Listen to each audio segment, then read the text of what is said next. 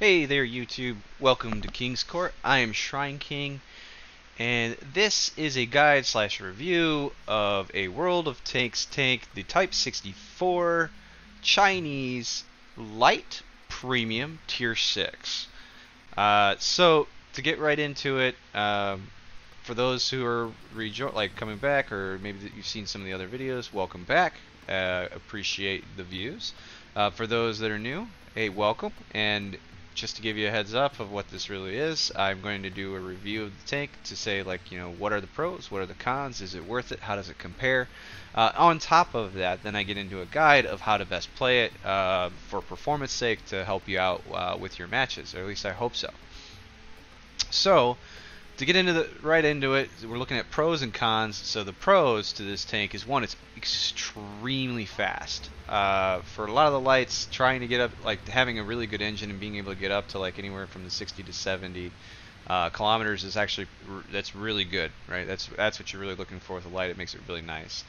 So this one in particular, you can get up to 72 and 70 kilometers. That makes it really fast, which means you hold a good advantage to get into position as quickly as possible for passive scouting. That is the only time really that I recommend that you typically get into passive positioning, is either right in the beginning, or in the case like the lay of the land is now kind of dished out, so that way you can kind of get in a position without being spotted because there's not as many tanks. So that is definitely a big pro to this thing. Secondly, it actually has a decent gun, so it is able to pen. It's obviously like other lights, so it won't have a lot of alpha damage, but it will have decent alpha damage in comparison. But the key thing with this one is it actually has really good penetration, which is really nice. So it means in the event that you are trying to do some damage or try to be a sniper, you absolutely can, and that makes you a little more supportive to your team. The camo rating is really good in this tank, and that is a great thing to have, specifically for the scout. And the other part is it's accurate, it has fast reload, and the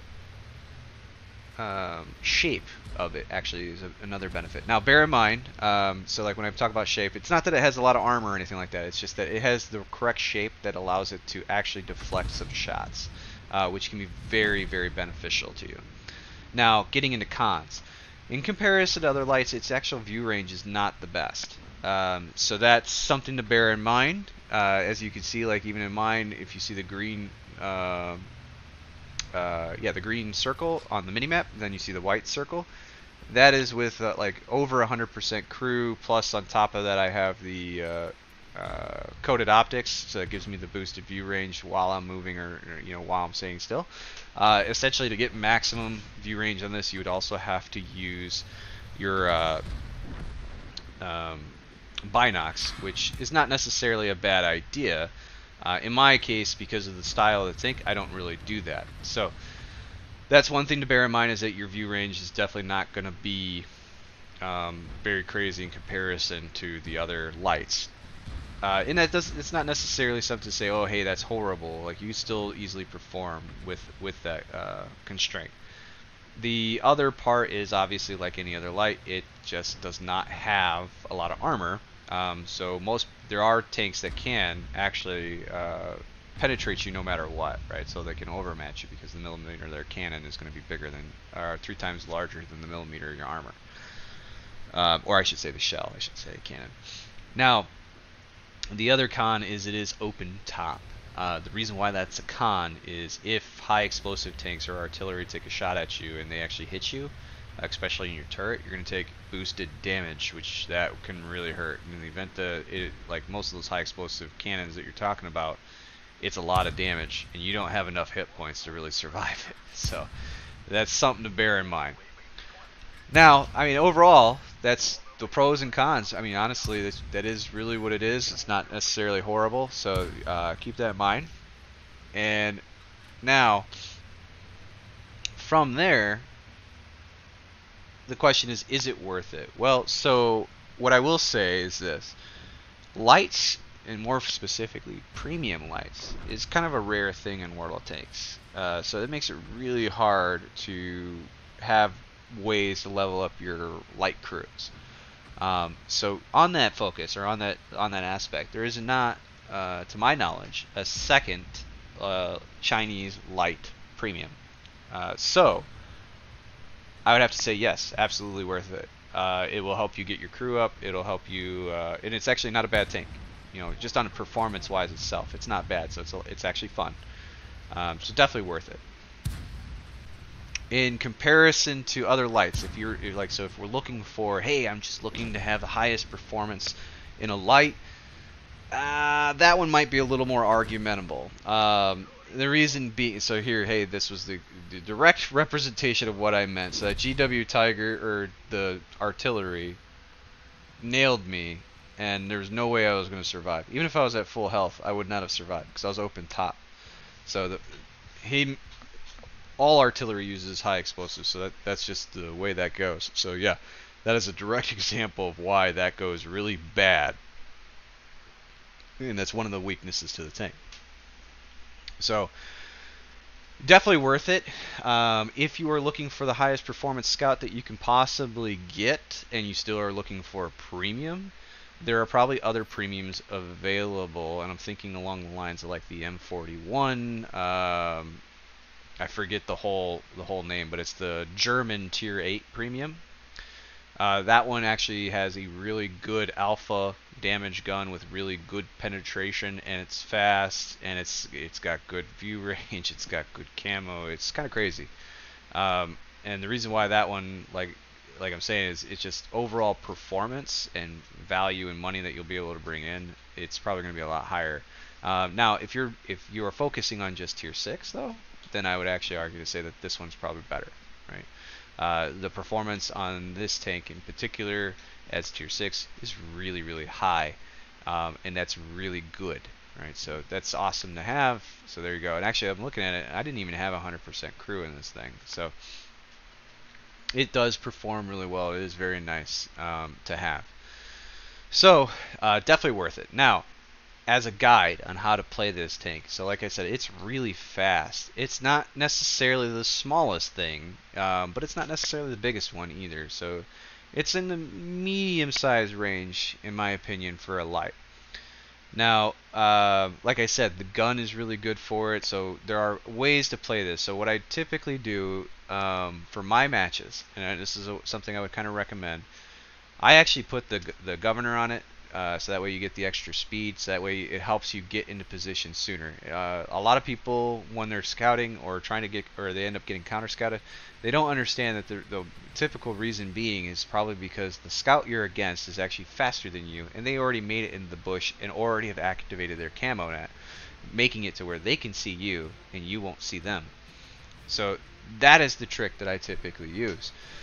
So, and of course it doesn't work on all maps, so you gotta kind of pay attention to the maps, learn the layout of the maps. That is definitely one of the key things I would recommend with any scout, is kind of learn the lay of the land. Figure out where there's good bush, good bushes layout, trees that you can knock down and use for that layout, and also figure out the spots that people like to hide, and where you need to try to counter or actually watch. So, for example, on this map, I know that down the 9 and 0 line, typically they like to rush it. Now, bear in mind, like I said, I'm not at 100% crew, which can bite you, right? So, like for example, in this case, I am fast. I'm going to get into this bush. So normally people would probably go to this bush right to the left, and I didn't do that. I actually went to the farther one. It's because I know I can get to this bush before they're really wrapping around. Now, had I had 100% crew, I probably would have spotted. And if I had binocs, I definitely would have spotted people. But because I didn't, you'll see I did spot somebody. I just apparently didn't spot everybody. And one of them got a little bit closer, was able to actually see me. And chances are it's the T-34-85M, because that is also a very good tank. And if they've got the crew for it and stuff like that, it's very nice. So you'll see I actually did get spotted. I didn't realize I was spotted, but it probably was the T-34-85M that spotted me. Now, again, like I said, though, this thing's fast. So right away, okay, hey, I took a hit. I was able to fall, dip down, maneuver, shift where I was located. And now, here's some of the pros to this tank, or styles to this tank that you can actually play. This thing is actually combat effective. So I didn't actually go charging or anything like that. I don't need to. I have teammates, but I don't have a lot on my side, and that's something that I'm seeing a lot lately, is where typically on the map you're going to see a lemming rush to one side. Sadly, that is the truth of how things are working today. Now you'll see I've already gotten 500 damage, so that tells me that my teammates who are here to help me are capable of helping me. That's good. That is definitely good. And here what I'm doing is I'm patiently waiting. One, I was hoping they would kind of push, but they didn't push. So now, enough time has gone by and I've seen tanks maneuver in a way that I know that they've probably been spotted. So what I'm hoping is it drew the attention of the enemy. So this is something that you can use as a tactic as well, is give it a little bit of time. A little bit of patience can go a long way in this game. So now that I see that my heavies are pushing up and I got a KV2 that's pushing up, chances are these guys might have shifted to try to help. And that's okay. That's actually what I'm looking for. So now I'm trying to make sure, okay, hey, can I see them there? I don't see anyone there. All right, let me try to check here real quick, see if I spot them there. I don't see anybody. Now, bear in mind, one thing to note, here's a trick. When I rolled out and I rolled back, I didn't stay there to try to see. And the reason being is because if I saw them, I would have saw them, whether I rolled back or not. Now the reason I roll back is because it does take 3 seconds to actually spot the person. So here you'll see, alright, this guy did angle, he thought he was good, but he really wasn't. So, and like I said, this thing's got a good enough gun. Now, one thing to bear in mind, and I'm not doing this right, I'm engaging him thinking that their team is going to be too preoccupied, but one of their artillery did actually aim at me. So, I got lucky. Had that artillery hit me, that would have been really bad, because like I said, that's the weakness to this tank. Getting hit by artillery with the high explosives because it's open top is really bad for this tank. So here, though, the eventualities, I did make a smart choice. I backed up. I let it actually get shot by my artillery, like I said, because I noticed my team was supporting. And now here, again, like this thing's mobility is just amazing. So I'm like, all right, here, let's go ahead and roll up here. I'm going to see if I can't spot down. So, and that's the thing. Bear in mind the view range that you have, using whatever you can for camo. So here I actually proxied that guy. So now even though I don't have Sixth Sense, I know I'm spotted because that was a proximity. So I got too close, and by getting close, you will get proxied. So key things for this tank. What I would say is, like I said, it is combat effective, so you absolutely can shoot. And the funny part is the gun's not huge, so you don't lose a lot of camo. You just want to be careful. So try to stay, distant. If you are going to do it, it's typically a sniper situation. You have good enough camo, so you want to use the camo to your best effect. Because you're combat effective, you can maneuver around, get into positions where you're actually just proxy spotting. Just don't rely on that all the time, because like I said, proxy is meaning that you and them can see you. Or you can see them and they can see you. So, and then, like I said, because of the damage output, you can absolutely go combat effective with this thing. So use your speed, get into a bush, start out by, trying to passive scout. In the event that things kind of go bad in your passive scout, you can actually go into active scouting, which means just kind of roam around and start seeing people. But bear in mind, the benefit is to keep distance from your targets, and that'll actually work out the best for you.